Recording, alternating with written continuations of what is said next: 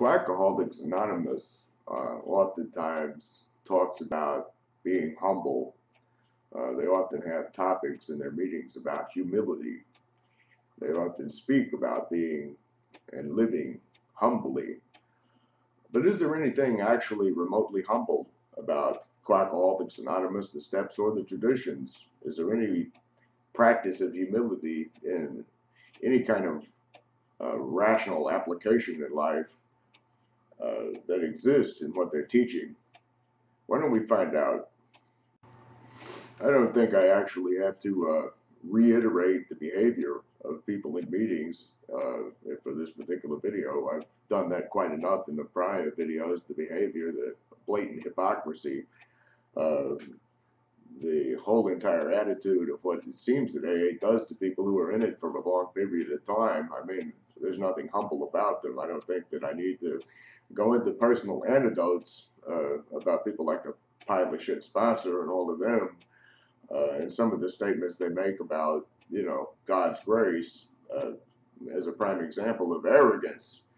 But I was looking overall at the actual program and the actual steps and the actual literature. Normally I avoid the literature like the plague. And in fact, the only time I can ever look at excerpts of it is when I'm on the Orange Paper's website, which I was actually looking at a couple of days ago when I had kind of a short day at work. I'm actually in the middle of a new job right now, and I'm working like 60, 70 hours a week.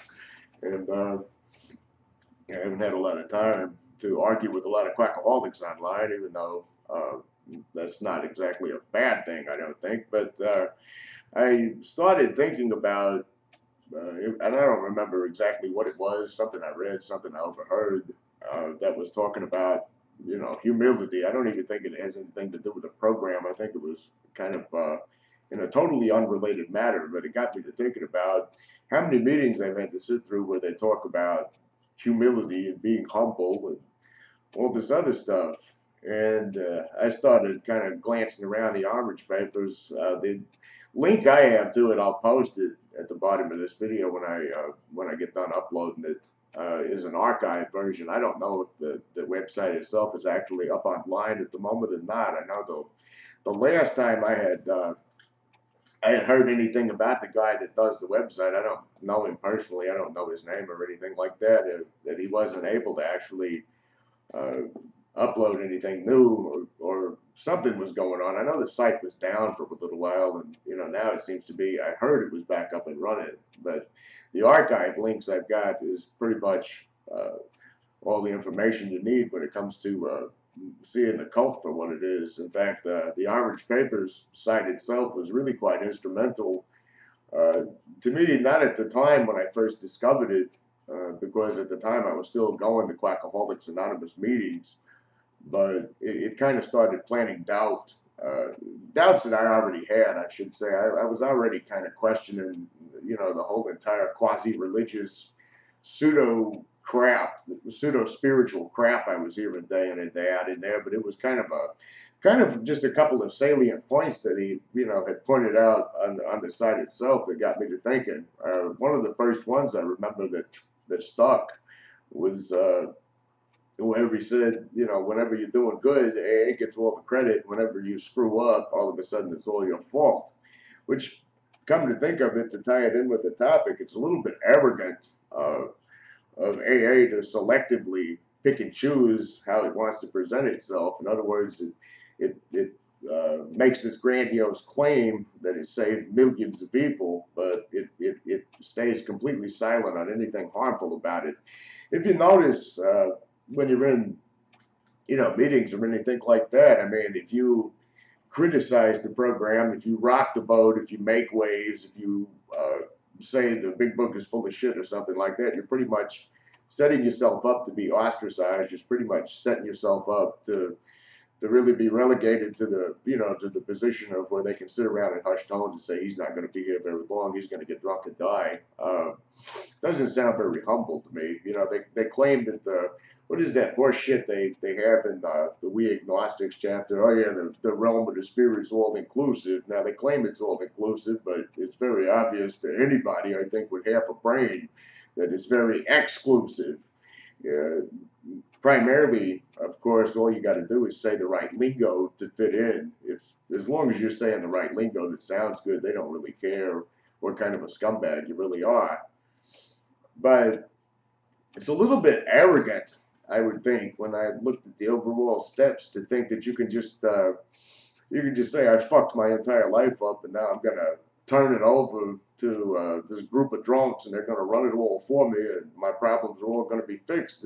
The God that you encounter in the AA 12-step groups is almost like organized crime. I mean, I'll go to meetings and I'll praise you and I'll be your mouthpiece because I can speak for you on your behalf. You know, I think right there I can also add that it's pretty arrogant to call yourself a mouthpiece of a creator of the universe or whatever it is. You know, it was something I used to think about often is like, well, if there is this spirit of the universe they're always running their mouth about, what does he need you for? I mean, I would literally hear people going on and on and on about, you know, God wanted me to do this, God wanted me to go there, God wanted this to happen for me, God wanted that to happen for me. God put a drunk in my life that relapsed and killed himself so I could stay sober. I mean, it's a very narcissistic way of looking at the whole entire world at large. I mean, to think that some power out there just waits on you hand and foot because you go to meetings and blabber a whole lot of 12-step garbage. All of a sudden there's some mysterious force that's going to grant your every wish and is going to do your bidding and is going to solve all your problems. Now, what they really mean by solve all your problems is it'll protect your quackaholic reputation. Most of the old timers and old whiners, as I call them, you know, they live totally fucked up lives. Their only claim to fame is being able to sit in meetings and run their mouth for how great God is because God does everything for them, which is not really very humble. I mean, you know, I've heard people brag about how God gives them, you know, parking spaces. I've seen people say, you know, I got this interview today, and it just so happened I knew the guy, and I looked at the universe, and I said, God, you know, you've given me, you know, this is a God thing, and everything. It really seems awful self-centered to live your whole life believing that the whole entire universe and the whole entire world revolves around you. That everything that happens in your life correlates directly to some mystical AA deity that is constantly removing your desire to drink, provided, you know, you just keep blabbing his message, you know, in the meetings, which is really kind of funny. I mean, you know, when you think about the people who are engaged in 13th stepping, and you think about the people who are some old whiners that I knew that actually dealt drugs at meetings, or the ones who spread people's fifth steps around in meetings and ruined their reputations and ruined their lives. Apparently, the AA deity doesn't care if you do those kinds of things. You know, it's okay to prey on people, it's okay to steal from people, it's okay to fuck people over, but AA deity doesn't have any problem with that whatsoever. The only problem the AA deity seems to have with is if you take a drink. Other than that, you know, you're free to do whatever. You know, you've got protection points kicked up to the grand mob boss in the sky. You know, which the protection racket scheme. I'll go to meetings and I'll run my mouth, and then I'll be protected for the rest of my life, and all my problems will be solved, and God will wait on me hand and foot. Whenever I want him to. I remember this one old douchebag, I guess I'll use the term, used to say, I used to worry, what if God doesn't care about me? Well, you know, to take a really hardline approach there, is there any reason why something should wait on you hand and foot for the rest of your life, removing your character defects? Well, appearing like it removed your character defects. You know, the abhorrent behavior speaks for itself. But is there any reason why some mystical power should wait on you hand and foot because you stopped picking up a bottle, or because you're sitting in a meeting every day? Is there some law, some contract, some guarantee in the universe that that whatever it is out there is just going to drop everything it's doing and spend all of its spare time talking to you and speaking through you because you didn't pick up a bottle today? I mean, you know,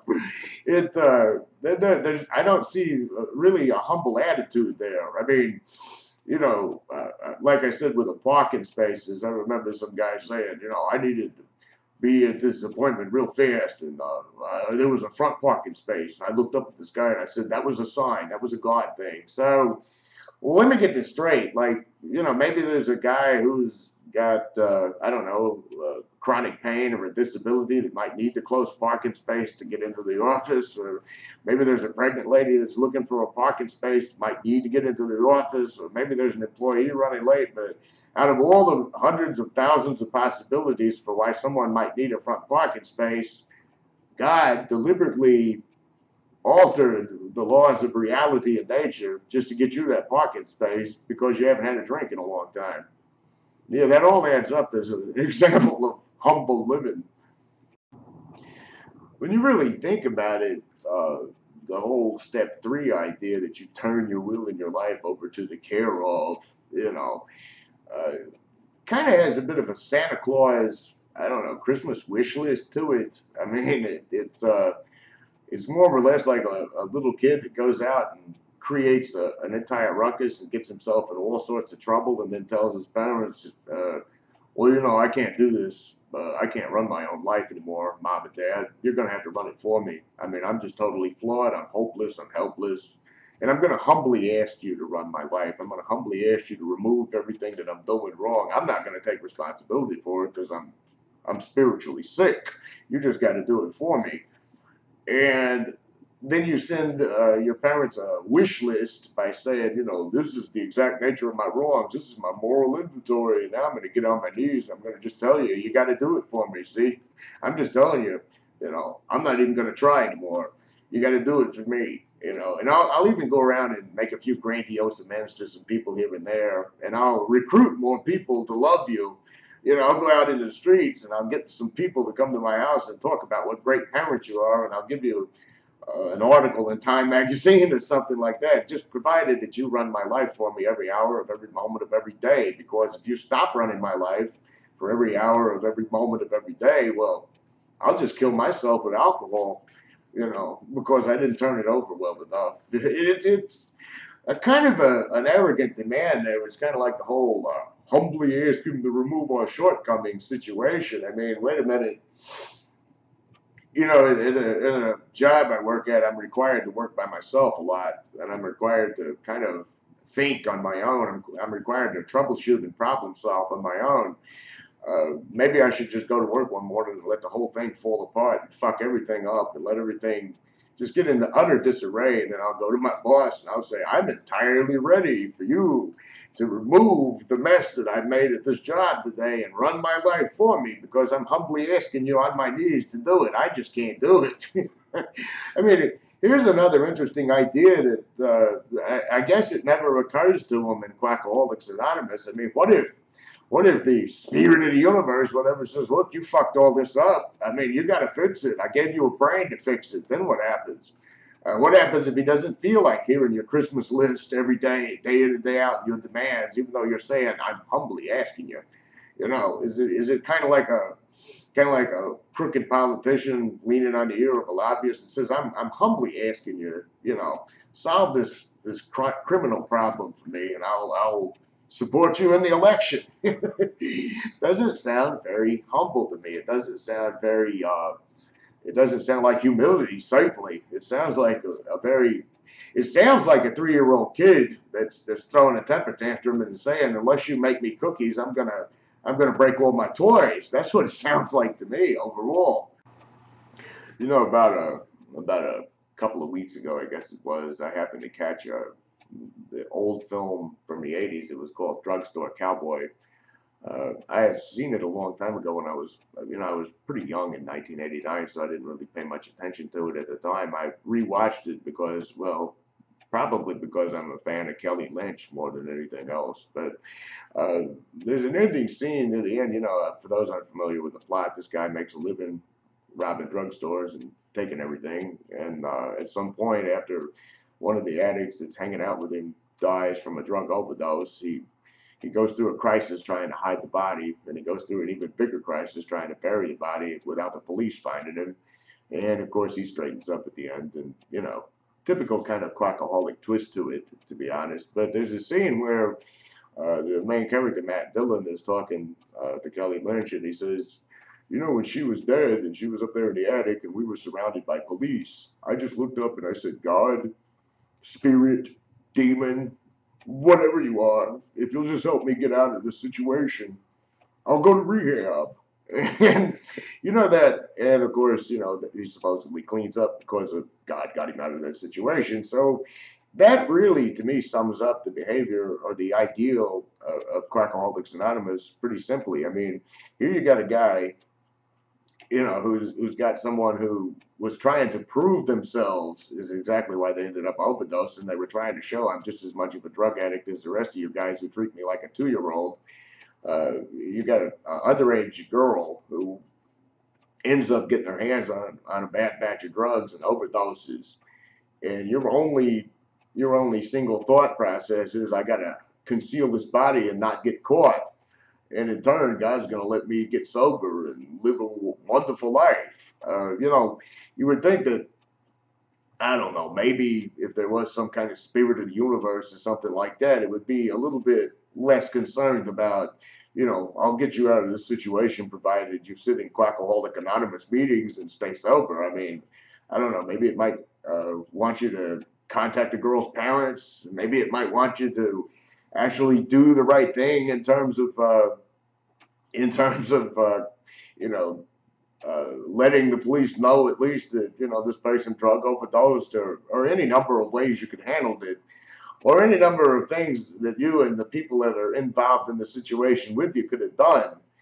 Instead, you're more concerned about being able to pretty much abandon everyone and run to rehab, and God's going to protect you for doing that. By burying a body in the woods that will never be found and nobody will ever know what happened to. And, you know, who cares if anybody's worried about it? Who cares about the fact that that was kind of a criminal thing to do? And who cares about, you know, the legality of it? Not to mention the right and wrong implications of it. Not to mention, you know, I don't like using the word morals because I don't, you know, for whatever reason. But let's ignore all of that. Let's just look at the fact that God is going to get you sober as long as you run to rehab, and he'll let you get away with crime. That sums up the whole entire attitude of a lot of AA people, because, you know, I've heard those kinds of stories before. I've heard people say, you know, well, I was at my lowest point and everything was all destroyed, and I asked whatever it was up there to bail me out of this situation, and I would do good, and I would give him all the credit for it. I mean, it sounds, again, like some kind of mafioso situation where you run to the guy, you know, you run to the boss at the last second and you say, look, I fucked this whole entire thing up. I mean, people are dead, people are hurt, people are screwed over, but if you make these problems go away, I'll make you a lot of money. And in AA's case, it means that you'll make a lot more cult members by cult recruiting. That's another comical thing about the whole haven't had a spiritual awakening. Well, you know, I don't know what sort of spiritual awakening you're having, because to me, a spiritual awakening doesn't involve being wallowing in guilt and helplessness and hopelessness for the rest of your life while waiting on and demanding some creator in the universe to do everything for you.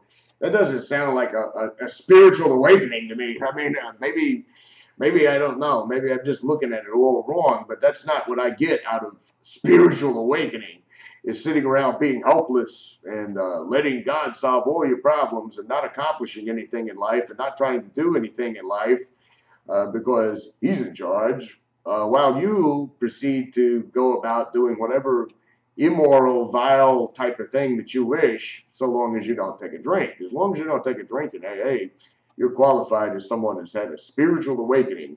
You know, I've mentioned it before that there are people that will say, well, so-and-so may be screwing newcomers, and he may be taking advantage of treatment center girls, and he may be dealing pills and Xanaxes to vulnerable people on the streets that come in here looking for a connection, but he hasn't had a drink in 25 years.